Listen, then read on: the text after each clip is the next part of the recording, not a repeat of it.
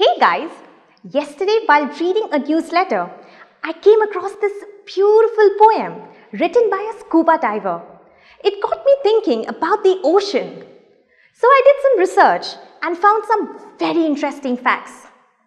Did you know that the ocean covers 70% of the Earth's surface and it is divided into 5 different layers? These layers are called ocean zones, and they look just like the layers of a sliced cake. All zones receive different amounts of sunlight.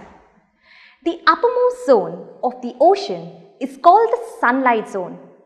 It receives plenty of sunlight, due to which the temperature in this zone is higher than it is in any other zone.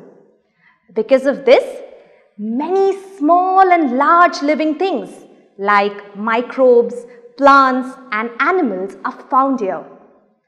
The plants in this layer make their own food by the process of photosynthesis.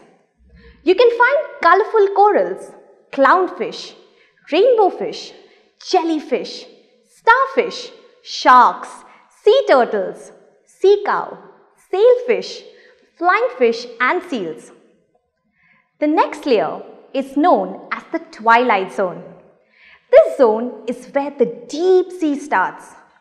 Sunlight starts to fade around this layer. Without enough light, plants cannot make food and hence no plants can be found here. Some creatures that live include octopuses, squids, jellyfish and the giant sperm whale. The third layer, that is the midnight zone.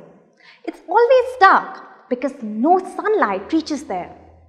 A few vicious creatures of these zones are pelican eel, viperfish and anglerfish. The fourth layer is called the abyssal zone.